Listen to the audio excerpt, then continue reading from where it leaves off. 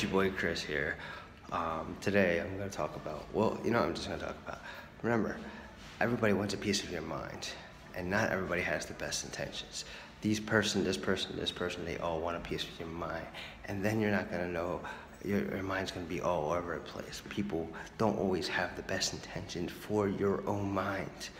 There's so many things out there to put negativity into your mind, or you don't want that negativity. So be mindful of who you allow into your mind and have a piece of your mind. Because like I said, not everybody has your best intentions. The only person that has the best intentions for you is yourself. But be mindful of who you allow have that piece of your mind. That's all I'm gonna say about that today. I love you all, and you all have the most blissful day. Enjoy your day and be grateful for the day. I love you all. Have a blissful day. Peace.